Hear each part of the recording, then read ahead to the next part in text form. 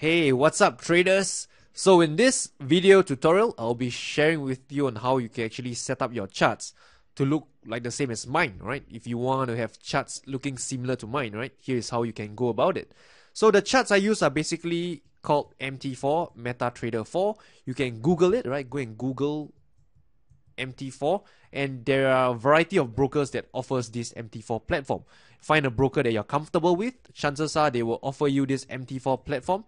Download the demo, and you will have something like this platform, like what you're looking. So the thing to note is that your platform may not look like mine initially like this. So what you need to do is right click on the main screen, you click properties, and these are my configuration on how I set the colors of my chart. For example, a bull candle, I use a lime green. Bear candle, I use red. Line graph, I use a lime green, although that's a weird color because I don't really use a line graph. Background is a Alice blue. Foreground is black. So these are, I think, some of the parameters to share with you, and you may want to pause this video to see these different parameters that are being set up. So once you've done that, alright, I'll click OK, and now you notice that on my chart, you see this blue line here, and you see this red line here. Blue line is basically the 50 period exponential moving average.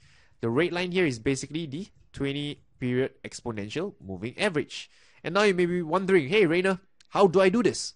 So very simple, don't worry. I'll go to this button here, I click it, and there's something here called moving average. If it doesn't appear here, you go to trend, and it should appear here as well under moving average. So when you click it, you get a box looking like this.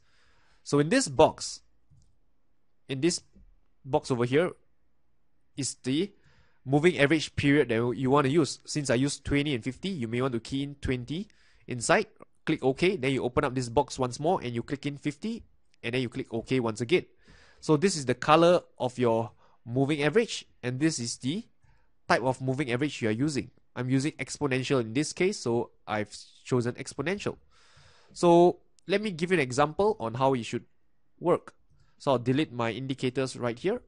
So what I'll do is I click on here. There's a moving average here. If it doesn't appear in this area, you go to trend, and you should be able to find it, moving average. Then since I use a 20, I'll put in 20. I use a red color for my 20 period moving average. I use red. Exponential, I click OK. So you see the moving average line has appeared.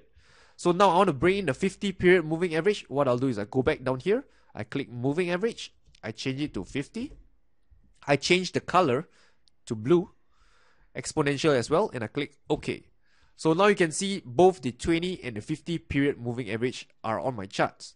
So depending on what kind of indicators you're comfortable using, you can see there's a wide array of different indicators you can put onto your charts, and I'll leave it to you, right? Honestly, I'm just very comfortable with 2 moving average on my charts. That's all I need, and that's all I require. So with that, right, I hope you find this video useful. I wish you all good luck and good trading. I'll talk to you soon.